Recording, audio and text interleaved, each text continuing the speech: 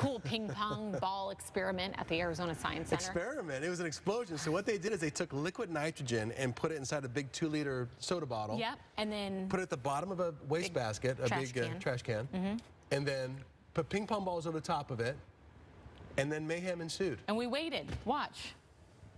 All right, jump. All right, let's go. This is my favorite part, the running for safety. Oh! Yeah!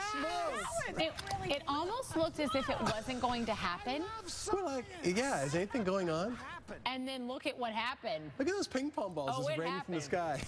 Oh, that's good stuff. Ruined the trash can. That's too bad.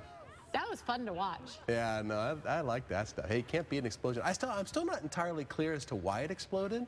Maybe we need to check back. That's like a sciencey question that I cannot answer. I bet Corey knows. And it's kind of one of those things like, my brain wasn't wired to even want to know how that worked. I just want to watch it. It was cold, and I know they put the cold stuff inside the bottle. Still doesn't make sense. But what would cause that to explode? Don't know. We need answers. All right, glad there's science people out there that love that stuff. Carrie Fisher's legacy in Hollywood, we've been talking about that for most of the show today. And with a few days left in 2016, we're taking a look back at other big headlines in Hollywood this year. Look. We are going to make